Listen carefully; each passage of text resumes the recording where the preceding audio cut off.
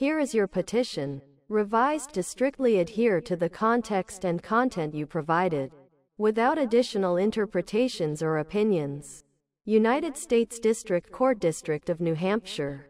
Your name, petitioner, and those similarly situated, et al. v. United States of America, et al. Defendants. Petition for redress, compensation, and reparations. Table of contents. 1. Introduction. 2. Background. 3. Jurisdiction. 4. Jurisdictional challenge. 5. Constitutional challenge. 6. Violation of secured rights. 7. Statement of claim. 8. Relief sought. 9. Table of authorities. Table of authorities. 1. Maxims of law. O. Equity regards as done that which ought to be done. O. The law does not require the impossible. O. He who seeks equity must do equity. O. Rights never die. O. What is done in fraud is regarded as not done at all. 2. Statutes at large. O. Civil Rights Act of 1866. 14 Stat. 27-30. O. 13th Amendment. 13 Stat. 774. O. 14th Amendment. 14 Stat. 358. O. Civil Rights Act of 1871. 17 Stat. 13. 3. Supreme Court quotations. O. The first clause of the 14th Amendment was primarily intended to confer citizenship on the Negro race, and secondly to give definitions of citizenship of the United States and citizenship of the states, and it recognizes the distinction between citizenship of a state and citizenship of the United States by those definitions. O. The privileges and immunities of citizens of the United States are those which arise out of the nature and essential character of the national government, the provisions of its Constitution, or its laws and treaties made in pursuance thereof.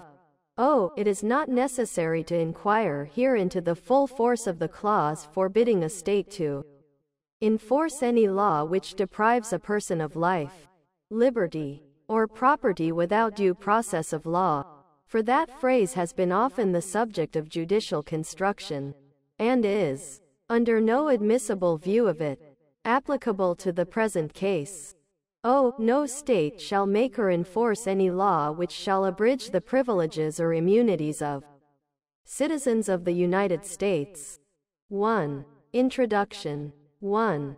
The plaintiff, on behalf of themselves and those similarly situated, petitions this court for redress, compensation, and reparations against the United States of America, et al., for systemic violations of rights through the institution of slavery, the enforcement of Jim Crow laws, and related oppressive practices. 2. This petition is based on the Civil Rights Act of 1866, which recognizes no statute of limitations for claims related to the deprivation of rights under color and authority of law.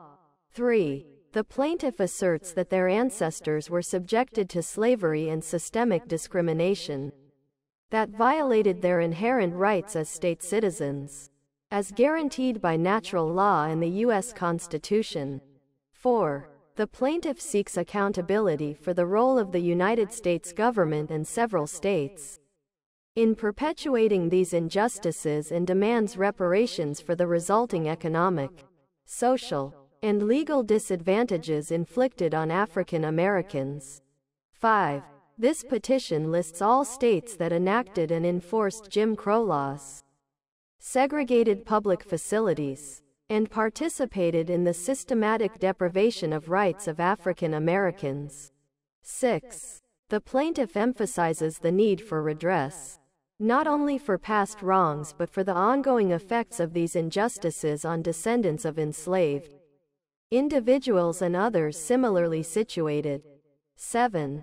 The relief sought includes monetary compensation, restoration of property, and legal protections for descendants of enslaved individuals, along with structural reforms to prevent future injustices. 2. Background. 1. the transatlantic slave trade, sanctioned and facilitated by the government of the United States and several state governments, forcibly brought millions of Africans to the Americas, where they were enslaved and exploited for economic gain. 2. The United States government and various state governments, including Alabama, Arkansas, Florida, Georgia, Kentucky, Louisiana, Mississippi, Missouri, North Carolina, South Carolina, Tennessee, Texas, and Virginia, actively participated in and profited from the institution of slavery, enacting laws that treated African Americans as property and denied them basic human rights. 3. Following the Civil War, the 13th Amendment abolished slavery, but many states enacted Jim Crow laws, which enforced racial segregation and disenfranchised African Americans, effectively continuing their oppression. 4. The states that enforced both Jim Crow laws and segregation include Alabama, Arkansas, Florida, Georgia, Kentucky, Louisiana, Mississippi, Missouri, North Carolina, South Carolina, Tennessee, Texas, and Virginia. 5. The plaintiff asserts that these discriminatory practices were in violation of the Civil Rights Act of 1866 and that the continued enforcement of these laws breached the constitutional protections guaranteed to all citizens. 6. The plaintiff asserts that the government of the United States was complicit in these violations, as it failed to enforce the protections intended by the Civil Rights Act of 1866, allowing state governments to continue discriminatory practices. 7. The plaintiff seeks to rectify these historical injustices by holding the United States government and the involved states accountable for their actions and securing reparations for the descendants of those affected. 3. Jurisdiction. 1. This court has jurisdiction under the Civil Rights Act of 1866, which provides for the redress of grievances related to the deprivation of rights under color and authority of law. 2. The plaintiff asserts that the Civil Rights Act of 1866, enacted by a supermajority of Congress, remains fully applicable and provides the legal foundation for this petition. 3. The plaintiff further asserts that the government of the United States, acting as a commercial entity, is liable for the actions of its agents and officials who acted under the color and authority of law to deprive African Americans of their rights. 4. The involvement of the United States government and the several states in the institution of slavery, enforcement of Jim Crow laws, and other discriminatory practices makes them liable for the harms caused to African Americans and their descendants. 5.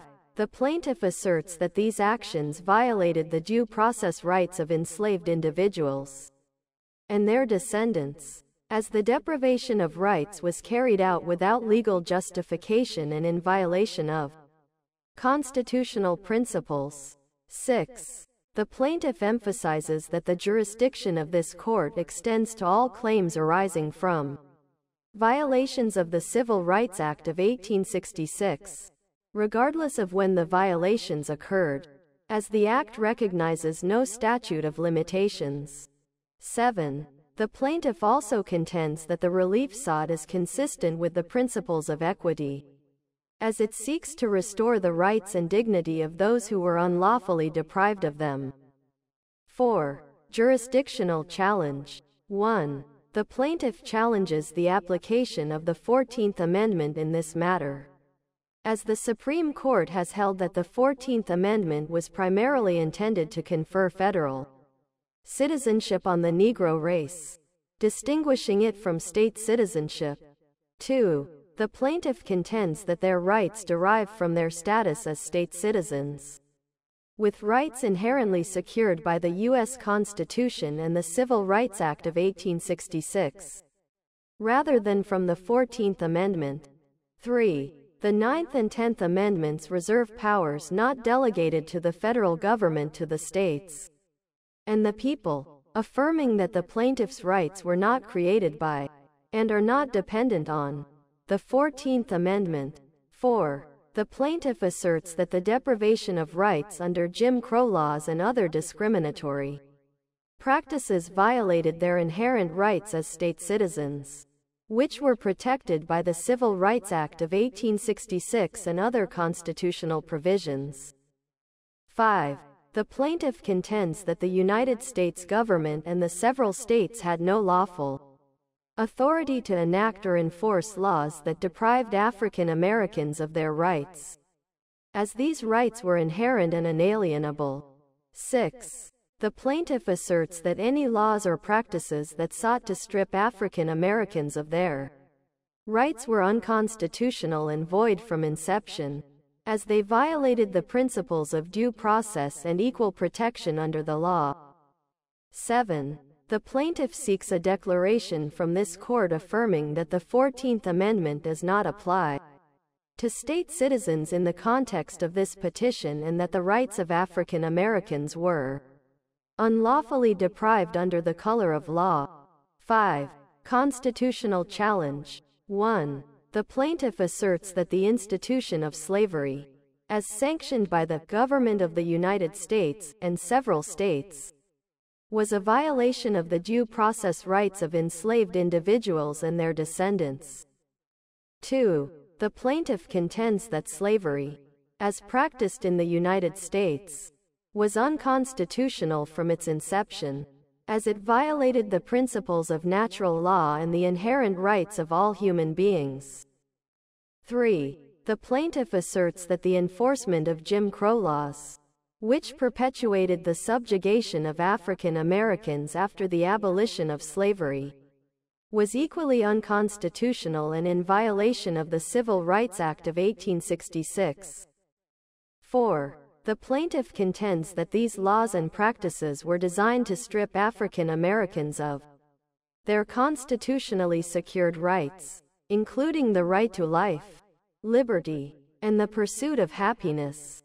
5. The plaintiff asserts that the U.S. government and the involved states acted unlawfully in enacting and enforcing these laws, which violated the equal protection and due process clauses of the U.S. Constitution. 6. The plaintiff seeks a declaration from this court that the institution of slavery and the enforcement of Jim Crow laws were unconstitutional and that the government entities responsible are liable for the harms caused. 7. The plaintiff contends that the ongoing effects of these injustices, including systemic racism and economic disparities, continue to violate the rights of descendants of enslaved individuals, and seeks redress for these violations. 6. Violation of secured rights. 1. The plaintiff asserts that the United States government and the involved states violated the Civil Rights Act of 1866 by depriving African Americans of their rights under color and authority of law. 2. The plaintiff's ancestors were subjected to slavery, segregation, disenfranchisement, and other forms of discrimination solely based on their race, in violation of their constitutionally secured rights. 3. The plaintiff contends that these violations were carried out under the authority of law, making the United States government and associated entities liable for the harms caused. 4. The plaintiff asserts that the rights of African Americans, as state citizens, were not conferred by the 14th Amendment but were inherent and unlawfully infringed upon by subsequent laws and practices. 5. The plaintiff contends that the enforcement of Jim Crow laws, which denied African Americans the right to vote, travel freely, and receive equal protection under the law, was a violation of the due process and equal protection clauses of the U.S. Constitution. 6. The plaintiff asserts that the ongoing effects of these violations, including generational economic disadvantages and systemic racism, continue to harm African Americans and their descendants. 7. The plaintiff seeks a declaration from this court affirming that the rights of African Americans were unlawfully deprived under the color of law, and that the United States government and the involved states are liable for the harms caused. 7. Statement of claim. 1. The plaintiff asserts that the institution of slavery, as sanctioned by the government of the United States and several states, was a violation of the due process rights of enslaved individuals and their descendants. 2. The plaintiff contends that the enforcement of Jim Crow laws, which perpetuated the subjugation of African Americans after the abolition of slavery, was equally unconstitutional and in violation of the Civil Rights Act of 1866. 3. The plaintiff asserts that these laws and practices were designed to strip African Americans of their constitutionally secured rights, including the right to life, liberty, and the pursuit of happiness. 4. The plaintiff contends that the U.S. government and the involved states acted unlawfully in enacting and enforcing these laws, which violated the equal protection and due process clauses of the U.S. Constitution. 5. The plaintiff seeks a declaration from this court that the institution of slavery and the enforcement of Jim Crow laws were unconstitutional, and that the government entities responsible are liable for the harms caused. 6. The plaintiff asserts that the ongoing effects of these injustices, including systemic racism and economic disparities, continue to violate the rights of descendants of enslaved individuals, and seeks redress for these violations. 7. The plaintiff seeks monetary compensation, restoration of property, and legal protections for descendants of enslaved individuals, along with structural reforms to prevent future injustices. 8. Relief sought. 1. The plaintiff seeks monetary compensation in the form of $28 trillion in new currency, designed similarly to cryptocurrency and backed by national assets such as land and infrastructure.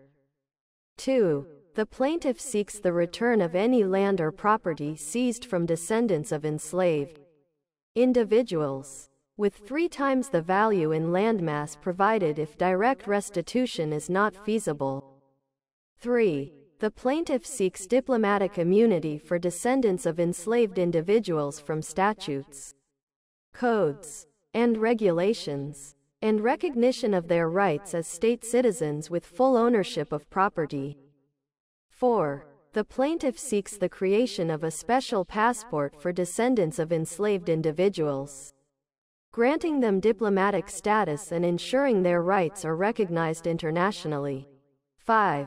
The plaintiff seeks a declaration from this court affirming that the institution of slavery and the enforcement of Jim Crow laws were unconstitutional, and that the government entities responsible are liable for the harms caused. 6. The plaintiff seeks a declaration that the 14th Amendment does not apply to state citizens in this context, and that the rights of African Americans were unlawfully deprived under the color of law.